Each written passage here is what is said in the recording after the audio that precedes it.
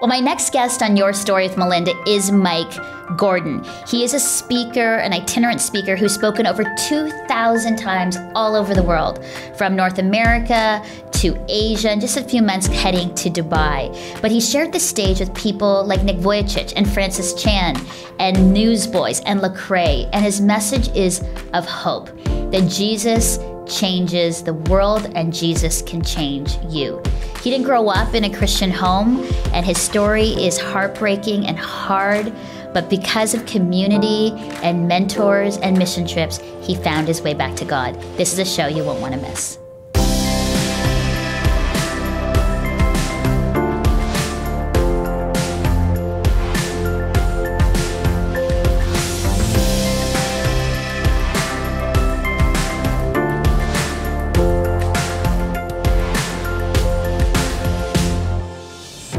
Well, Mike Gordon, thank you so much for being on the show with me today. Well, thank you for having me. This was awesome. I know, and you're so busy, and I grabbed you and got you into the studio in your crazy itinerant, pretty amazing speaking world. I cannot believe you've already spoken over 2,000 times. I can't believe that either. That means you started when you were 7 years old, because you're so young. Yep.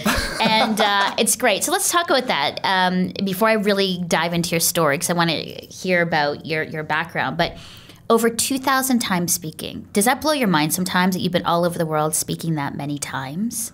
I cannot believe. I can't believe that I've had the opportunity to speak 2 or 3 times. Honestly, because especially when I started, oh my goodness, I was terrible. The people, God gave them grace. God gave them grace to listen to me and just kind of stumble and figure everything out. Good people. And it shows how good God is too, to say, I can use someone like Mike, and here we are 2,000 plus times later, just God continued opening door after door. And where are you speaking? Give me an example of sort of the different kinds of speaking that you're doing. That's great, yeah. So I've been all over Canada, all over the United States, around the world. In a few weeks, few months, I'll be doing a conference in Dubai. Weird Dubai. Thing, of all places. Amazing, yeah. I've done stuff in Asia and Europe, and had invites into Africa. And are they youth conferences, or are they all different ages? That's a great question. It's all different ages. When people look at me, they assume he just speaks to young people. But it's actually quite 50-50 with adults and young people. The youth conferences, the ones that bring in the bands and the speakers and whatnot, those are the ones that I would travel a little more for, across the country and U.S. and whatnot. But very often it's, Sunday morning churches, or maybe speaking, in Bible colleges, or doing workshops or whatnot. It's a little bit of everything. My heart is for the young generation, but I'm not limited to the young generation, which I think plays a part in those 2,000 speaking engagements. You open yourself up for whoever says we can use him, and I want to serve. That's amazing. That's my heart. That's serve. Well, your list of people you've spoken with or partnered with on sort of the speaking circuit. I mean, Francis Chan, the Newsboys, Lecrae, Hillsong, Nick Vujicic. I mean, those are some pretty significant Christian voices today. What's that been like to share the stage with these people? Because that's big, and usually people think you got to be way older to kind of get to that place. And here you are as this, young man sharing the stage with these people. What's that been like? Well, when you look around, the first thought in your head is, one of these people aren't like the other. It's me. What am I doing here? One of these things is not like the other. Yeah. Sorry, they brought me back to my childhood, but go ahead. I love it. It's humbling, but the amazing thing from my experience behind the scenes with all these, Christian artists and all these speakers and pastors and authors, everyone's so down to earth. Everyone's so humble. So no one's walking around like a big shot. So when you're in that scene, you don't feel like you have to measure up to this bar, or you have to put on a certain persona or flash your credentials or your resume. Hi, I'm Francis Chan, and hi, I'm Lecrae. Exactly. And you're and hi, I'm Mike Gordon. Exactly. Yeah, exactly. So and so everyone's very approachable. Yeah. So you can just go and sit down with Lecrae. You can go sit down with Nick, or all these people, and that's just really cool and amazing. But everyone's so humble. Everyone's so right in the right place. They have the heart, for ministry. And sometimes you hear funny things behind the scenes of or up front where people say, oh, they lost focus, or they're just about their rock star stuff, or they're just about this. I'm like, oh, if you saw them behind the scenes, like you would know their heart. You know their heart, and they just break all those stereotypes. Yeah, so amazing. So I don't know why or how, but I love it. I'm thankful. And amazing. You meet some great friends along the way. In those times of speaking, what's your themes? Like, I mean, you've been speaking a lot, and I mean, I've been speaking a lot, I think, for over 20 years. Wow. And so you kind of have a running theme. I change it up depending on, obviously, audience. But the foundational theme for me in my own story is like the Father's love, adoption, and grace. Those are kind of my three themes. And then I kind of like add and change up, right? Depending on the year, cultural, relevance. What would you say your sort of themes are that you've been speaking about? Oh, that's a great question. I try my best to keep switching everything up, like you mentioned. But I feel like when I put talk together, they fall into one or two categories. Okay. So the one category is to the broken people, the hurting people, the people who maybe have grown up in church and were told all this stuff about God. And then maybe those 3 or 4 scriptures didn't line up with maybe the rest of life. So something happens, they go through a negative circumstance, and they look at maybe these 4 scriptures and say, well, these 4 scriptures say God was supposed to do everything I wanted, or answer every prayer, or that I shouldn't go through trouble. And sometimes we see a lot of people, when they experience trouble in life, they lose faith, or they start walking out of the church and say, it's not what I signed up for. Yeah. So I love speaking to people there and have them understand God is still with them. God never given up on them. And sometimes life just stinks sometimes. And Jesus says, in this world we will have trouble, but he also says, take heart because I've overcome the world. Yeah. So it falls under that category quite a bit. And the other category, just letting people understand God wants to use them. Like ordinary people. I think we're all in some way, shape, or form leaders. I think we all can share the gospel. I think we all can live extraordinary lives. However we define that. Yeah. Sometimes culture maybe tries to put us in a little box and say this is who you are and who you're supposed to be and here's your limitations. And sometimes we listen. Sometimes we obey. Sometimes we let culture dictate our life. So I love speaking into people, saying, no. Like Jesus, he used ordinary people. Yeah. And here we are years later, and we're seeing what God was able to do with them. Why can't he do that with you? Amazing. So it seems like they've kind of fallen into, for the most part, those categories and many different ideas and topics and themes and scriptures. But so good. Now, when you look at that, so you're on stage, whether it's in front of 5 people or like 20,000 people, are there moments where you're like, I can't believe Mike Gordon, this kid who, did not have this, Christian upbringing, get here? Like, are there moments of like, whoa? Because I get those. I've had those where I'm like, wow. Like, if you saw me way back in my teens, even in my early 20s, a lot of people would not have ever placed me where I am today. Because I was, I was messed up. I had no idea what I was doing, no focus, kind of one foot in the church, one foot out, clubbing with my friends and then doing youth group Friday nights. Like I was kind of all over the place. And if people are looking, when I, finally went to Bible college and said, yeah, Melinda's going to be doing this sort of like, mission work in media, there's no way. There really isn't. Is that for you? Like, do you feel sometimes that same way just from your own background? 100%. And I have 2 different categories. Okay. So there's the people who I knew when I became a Christian, one in the ministry, people I went to Bible college with, who probably had very low expectations. Welcome to the club. Yep. He's not going to make it too far. Yeah, but at least he'll maybe do something for the kingdom of God, but maybe not like, huge. Exactly. So there's those people who I cross paths with, and they would say like, "Oh, God's actually using you." Like, I know, I don't know how. But then the other unique category are the people I knew before I became a Christian. People in high school who, because of social media, it's very easy for them to see what you're up to and stay in touch with them in some way, shape, or form. And the remarkable thing is the power of social media. Sometimes we forget who's watching, who's reading, who's looking. Yeah. So I can just put once in a blue moon, like maybe put a scripture up or maybe a cool quote from an author or whatnot. And then the part that surprises me is when, that person doesn't know Jesus I went to high school with, just simply likes it. I'm like, what? They're looking, they're watching, they're seeing this. And they're reading the scripture? Exactly. Or if they send me a private message saying, can you pray for me? Or I'm looking for some wisdom. So that's the part that's also quite remarkable, where you have no idea, you know, the example that you are in someone's life. And sometimes it's those little moments which makes me realize, wow, okay, God seems to be doing something, and I don't know, it's a humbling journey. Absolutely. So let's talk about the journey, because, you know, I'm always love those kinds of stories where, I mean, for me, Mike, I was brought up, you know, in a Christian home, a missionary kid, you know, pastor's kid, and so always knew about Jesus, and which is hard in some way because it's always like your family's faith, and so you kind of like get brought into it, and then there's expectations with that. Versus for your own story, you know, there was a choice to be made. So let's talk about that, love stories, and so talk to me about how you found Jesus, because it didn't start from like the very beginning. I wasn't born on the altar, you know. So You weren't? No, believe it or not. Yeah, it's a great question. So I did not grow up in a Christian home, and as a result of that, I guess we didn't have your basic Christian values and morals and whatnot.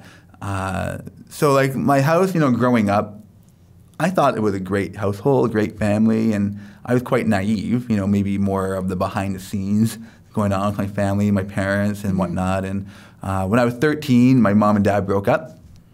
And what happened was my mom was cheating on my dad, and, you know, that's not the best formula for a very successful marriage, to be honest. And what happened was when they broke up, I was 13 years old, and my mindset was the man my mom was cheating with, he was like the enemy. He was like the one who broke up my family, and I wanted nothing to do with him at all. The reality is my mom had a different idea. She wanted me to have everything to do with him. In other words, she wanted him to essentially replace my dad and just kind of ultimately move in and be the father of the year. And because of that, I didn't get along with him. When I was 13 years old, right before I started high school in August, I got in a fight with this man, and my mom kicked me out of the house. And it wasn't like kicked out, come back tomorrow. It was the next day the police had to escort me into the house with a garbage bag, and they said, you got 5 minutes to get your stuff. And life gets serious, you know, right around then. You grow up quickly. Yeah. Moved in with my dad, and, you know, it was a situation where ultimately he didn't really care what I did. And I know sometimes for young people, the dream is, I wish my parent didn't care. Like, I would say straight up, you should thank God that your parents care, that they care about where you're going, when you're coming home, what you're doing, who you're hanging out with. Essentially, it had like free-for-all. I can do whatever I wanted. And, you know, the culture I was in, the city I was in, and the neighborhood I was in, and just the people I was around, it was very easy to turn to anything to try to look for fulfillment. And essentially, I think that's what I was looking for. I was looking to be fulfilled. I wasn't looking to be a rebel. I wasn't looking just to break the rules. I wasn't looking, you know, just to, you know, lash out that way. I think ultimately, I was just looking for anything that would fulfill me, or maybe anything that would give me love. Now, the challenge is none of these things worked. You know, all these things were, you know, they're all in vain. And sometimes for myself, I didn't realize that until you go down that road, or you make these choices, or you make these decisions, and you realize, I'm still quite empty. It's not exactly fulfilling. And that's basically, for a good part of my high school life, how I lived. You know, I walked around empty. I walked around quite hopeless. I try not to use those big words like suicide and, you know, depressed and whatnot, because I don't think I was suicidal. I don't think I was depressed, but there were days I didn't want to live. There were days I never wanted to get out of bed and whatnot. But ultimately, I was empty. It wasn't doing anything for me. And at that point, I guess I was just open to anything. Like anything. Is there any other way? Is there anything that's like true love or true fulfillment? Is there any other way in life? And around this time, I had a friend who started going to church in the neighborhood. And this friend, I knew him since I was 3 or 4 years old. It was one of those situations where his mom was friends with my mom. And, we were basically friends by default. Yeah. Yeah. And like play dates and You had to. You had no choice. Exactly, yeah. You had no choice. It was more for your moms. It was like their play date. It was. Not necessarily yours, but Exactly. So I was basically forced to hang out with this guy when I was 3 or 4 years old. I think God knew what he was doing. Yeah. So this man, well, a man now, a boy, essentially, when he was in high school, he randomly started going to the local church down the street. Randomly. Well, I think he got word that's where all the good-looking girls were. I don't know how. Yeah, this is before Twitter. This is before like Instagram. I'm not sure if like a newspaper went out and said there's really good-looking girls at the youth group. Yeah, I missed it, but he started going. Yeah. He wasn't wrong, but that's not why I went. Boys. Like seriously, the good-looking girls. Whatever it takes. Whatever it takes. How revival can happen in our country? No, I'm joking. But his name is Daryl, and Daryl, as he started getting involved in the church, he was all in. Like he was doing everything they were a part of. And he shared with me that the church was renting my high school gym every Saturday evening, with the goal just to open it up and say anyone who wants to come and play basketball or whatever sport it was going to be, essentially basketball every night, every Saturday night. Anyone can come. Now, it wasn't show up and, now they're secretly going to preach to us. Mm-hmm. It was just come and play. And through that, in attending, not knowing what to expect, I met the youth pastor, Rob. And Rob was the one that really started to direct me to ultimately what I was looking for, what my soul and my spirit was essentially looking for, which was Jesus. Mm-hmm. And through that, it didn't start like... Again, he didn't hand me some Bible, he didn't say, here's our service time, on a Sunday morning. He said, how's your week going? How's your day going? Mm-hmm. How are you doing? And to me, this is weird. This is really weird. I didn't grow up in a church culture where, let's be honest, church culture, like youth pastors, love them. Yeah, but they're so like, hey, how's it going? How's your heart? What's your temperature? Talk to me about right? Like exactly. they're so like all in. Are you all in? 100%. So right? I'm not used to that. Yeah, and the language is so different, isn't it? Yeah, it is. So here I am. I'm thinking, why is this adult asking me? Why does he care? Yeah. And the reality is, he actually cared for me and about me. Mm-hmm. It took me a little while to understand that. Yeah. Because here I am coming like from the mindset, what does he want out of me? Mm-hmm. What's his angle? What is he really searching for? Like, do I have to give him money? Because sometimes the stereotype church, they want our money. Yeah. That's weird, but but I started, developing a really good trust with this man. So he would take me out for lunch and then eventually invited me to church. Mm. Now, the first time I ever stepped foot in church with Rob wasn't what I was expecting. Mm-hmm. We'll say that. He invited me to a service where no young people went to. We'll put it that way. Okay. So I'm looking around, I'm thinking, where's all the good-looking girls? Where are all the good-looking... there's some good-looking grandmas, but no... no good-looking girls. But no one in my age bracket. So they're all taken. I'm terrible. I'm kidding. Yeah. I'm kidding. And the other reality was I did not understand what was happening. Like, why are people singing? Yeah, it's a weird culture, isn't it? For someone who doesn't know. No idea. But the thing that did stick out was the few young people that were there. And the reality is they all went to a different service, which I hung out for, a second service, what we called it. And it was those people where I saw something. Like something that I didn't have, something that the friends I was hanging out with didn't have. It's just a life, some sort of peace, some sort of spark. I don't know. I couldn't really explain it, but you just knew there was something different about them, and that got me. It kept me in the picture. It kept me essentially going to different youth events and ultimately getting involved in a Bible study.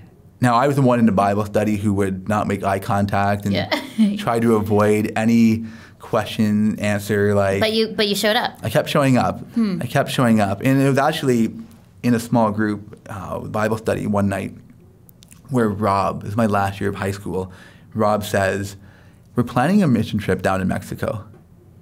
And I remember this so well, like not really knowing what a mission trip was at all. He didn't really explain it. Everyone knew what it was except me.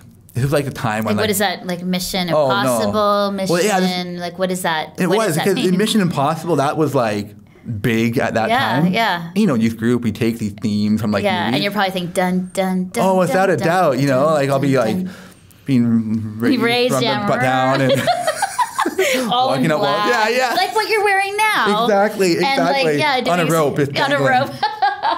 We should have done the interview that way. We totally should have done it upside down, hanging over the microphone in the studio. So that's great. mission. So that's your context when you're saying mission. Yeah, no idea. To Mexico. Okay. So I remember this so well. Like after that small group, I went up to him and I felt like a little awkward. And I remember saying, like, I don't really go to your church. I didn't really feel like I associated myself with the church, although I would show up here and there. But I told them, can I still go? Or is it just for like the church people, the people who are born on the altar, you know, like just for them? Yeah. And he's like, oh, of course, like I want you to come. And he was all in and super excited about it. And because of that, he did say, like, we're going to do some fundraising events, and the church members are going to be making some donations. So it'll be great for you to show up maybe a little bit more, just so they can see your face, and ultimately, you know, kind of get me ready. Yeah, to go down. Yeah. Exactly. So I started showing up at church much more, and we went down March 2002 down to Mexico, and it just changed everything. It just changed my perspective of life. And so we were staying in an orphanage, and I remember this one particular day where, you know, there's maybe like, you know, 8, 9 children just running around, smiling, you know, playing soccer and just having fun. But the reality is, like, many of these children didn't have any parents or had no idea where their parents were. Yeah. And here we are in this little courtyard, and then beyond the courtyard, it's kind of like a mountain. And it looked like, just to be honest, the back of better terms, it looked like just a garbage dump. But it wasn't a garbage dump. These were people's home. They took whatever scrap, metal, and whatever can create shelter. So I remember sitting there and looking at, you know, the scenery and the homes and these children. And I just realized, like, I'm so blessed to be in Toronto. Wow. And I really had this moment where I realized I'm wasting my life.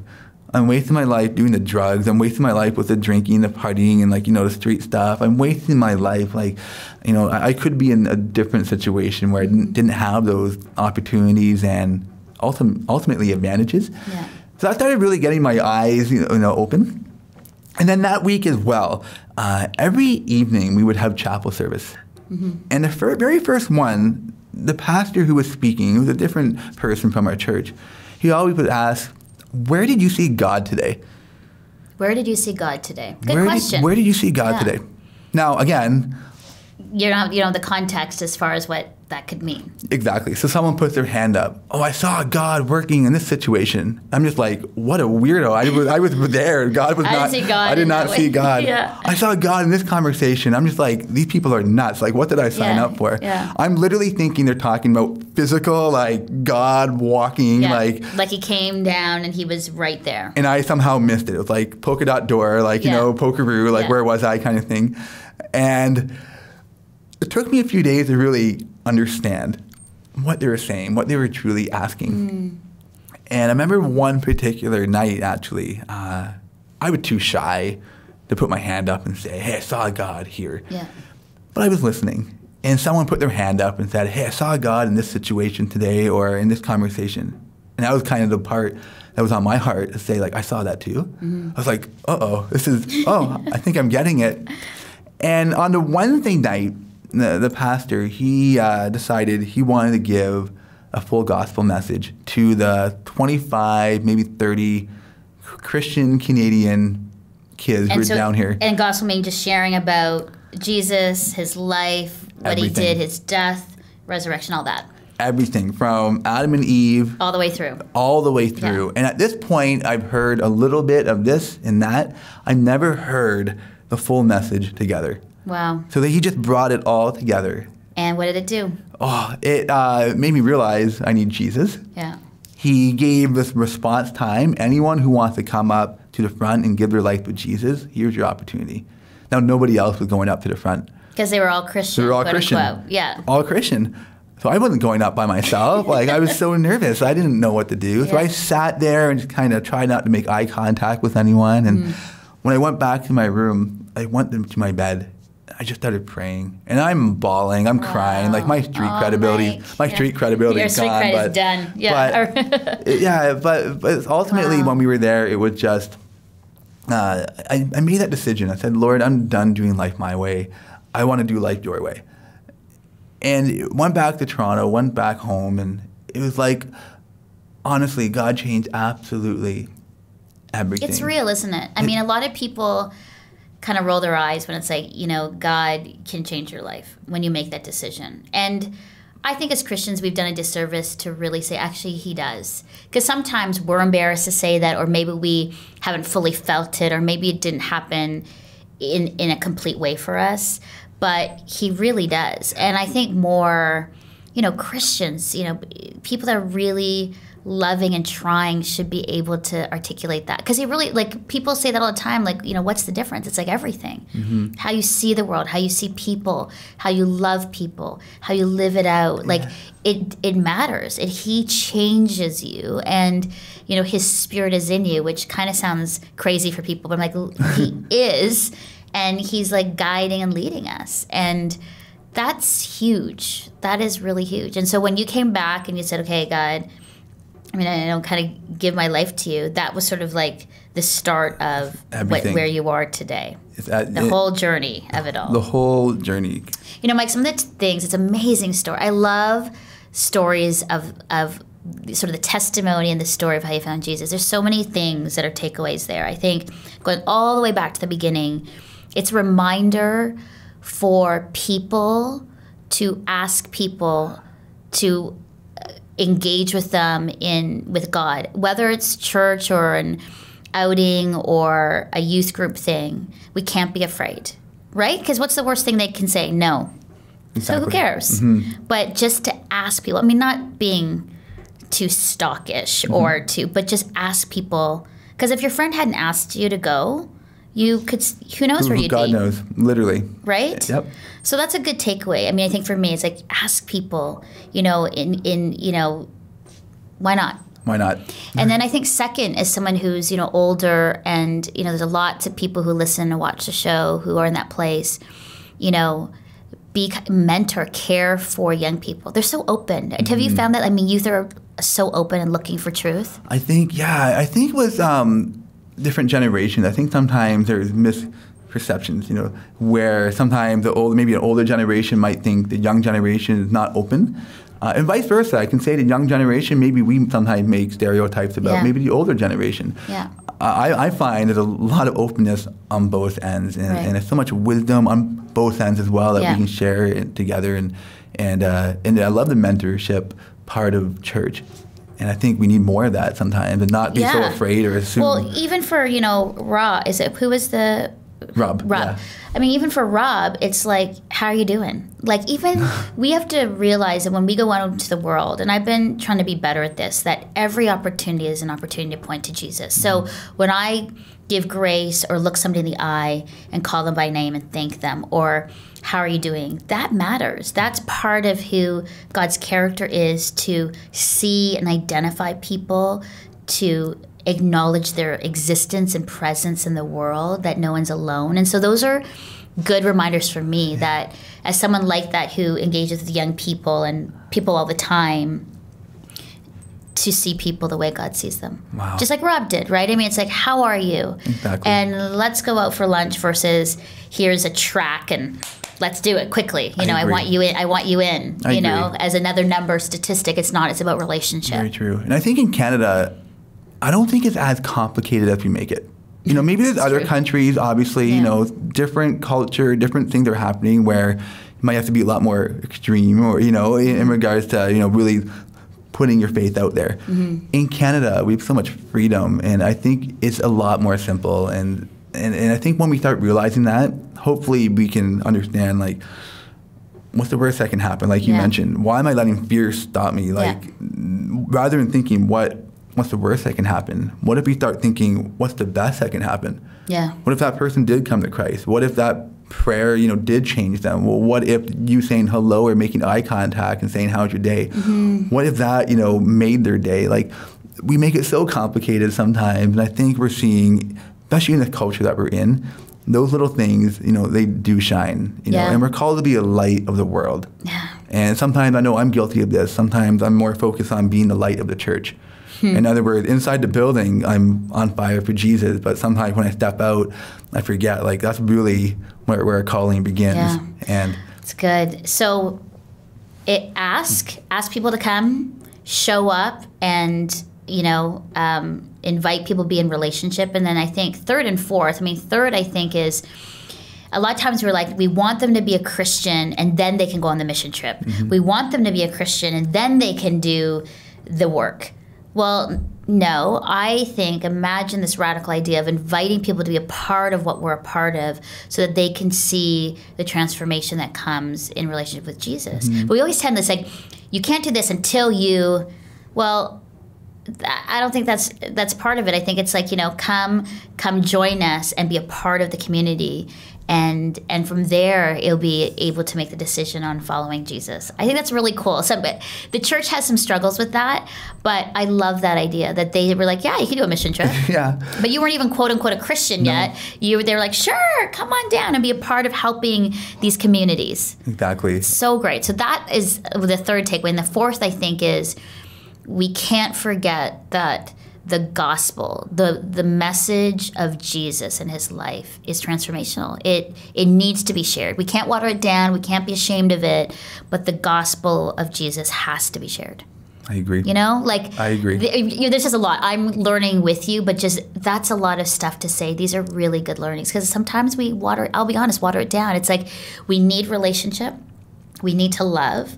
But when there's opportunity, you share the story, you share the truth of Jesus. I agree with that. Because I would say there's a lot of people in the church. When I was working at a show back, a number of years ago, I was a reporter, and I was interviewing people about what Easter was, and I was on the street, and there's people that were, from churches, and I said, what does Easter mean? What happened? There were people literally who said, oh, I go to this church, but they couldn't actually tell me the story of Easter. Wow. I'm like, what do you mean? They're like, I don't think I've ever heard the story. I'm like, what do you mean you've never heard the story? You go to church. And like, I honestly don't ever remember them telling the story, from the beginning to end of Jesus and, Old Covenant, New Covenant, and Messiah. I was like, wow. So I know it's strange, but it really struck me. I'm on the street with my mic, and it was like, you've never heard the story? And she's like, oh yeah, I go at church here in Toronto. I'm like, so it was something that, for years I've kept saying that's important to remember too. I agree with that. And I'm a big believer, especially with this generation. I think they want the truth. So anytime when I'm teaching or have an opportunity to share the gospel, my perspective is always lay all the cards on the table. Yeah. Don't just talk about maybe this angle of just the gospel message, which seems a lot more attractive, and maybe leaving out the dying to self part.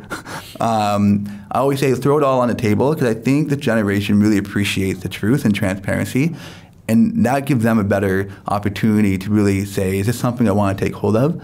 This is something I want to ask more questions about, and they can really process it on their own. The challenge is when we kind of show the gospel from a certain angle, or a little bit of it, or water it down. Yeah. And someone says, well, I'll give my life to Christ, and then when they take 2 steps in, they're like, wait, what? No one told me about that part. Right. I don't want anything to do with Totally agree. So I think you're 100% right. We have to take those opportunities, and amazing. Yeah.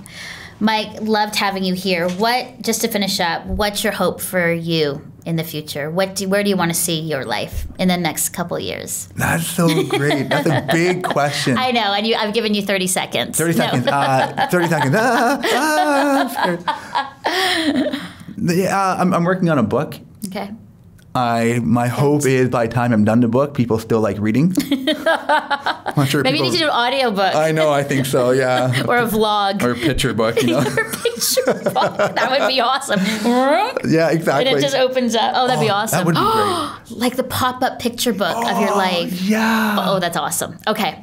Perfect. So the picture book, go ahead. So I got the picture book in the works.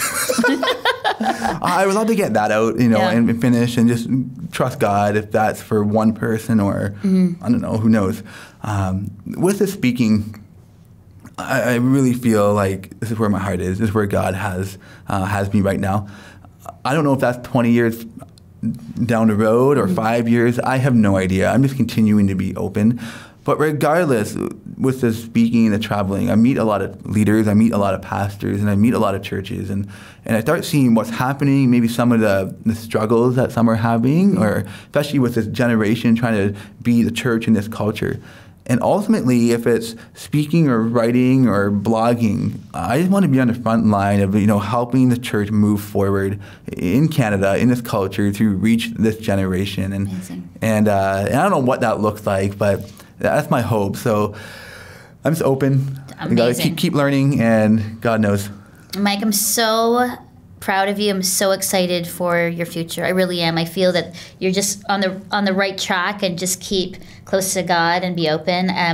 There's so much you're doing. You have a passion for young professionals. You've got a great website with lots of information. How can people reach you if they want to book you to speak or just, you know, see what you're up to? Without a doubt. The website is the easiest. So it's www.mike-gordon.ca. The little dash. The dash is important. Yeah, the dash. Unfortunately, but I'll take it. So mike-gordon.ca. Okay. And that has all my social media links and whatnot. So if you want to book me, you can send me an email or shoot me a message on Facebook. It's not super complicated. Yeah, not at all. But if you want to see what I'm up to or where I'm going, or maybe even how to pray for myself, you know, feel free to check that out. And if you have any questions as well about ministry or culture or church or leadership, you know, I'm always open to help and answer and maybe give a little tiny wisdom if I have it, or if not, I'll direct them to you. So you can Well, I get calls, hi, Mike couldn't answer the question. Melinda, can you? I love it. And then I'll open my picture book and be like, this is it. There you go. On page 7.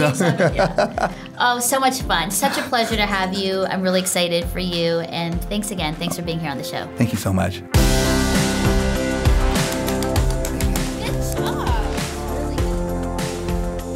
Hey, thanks for checking out this week's episode of Your Story with Melinda. There's plenty more at faithstrongtoday.com/yourstory. But if you really want more, make sure you subscribe to the show so you never, ever miss an episode.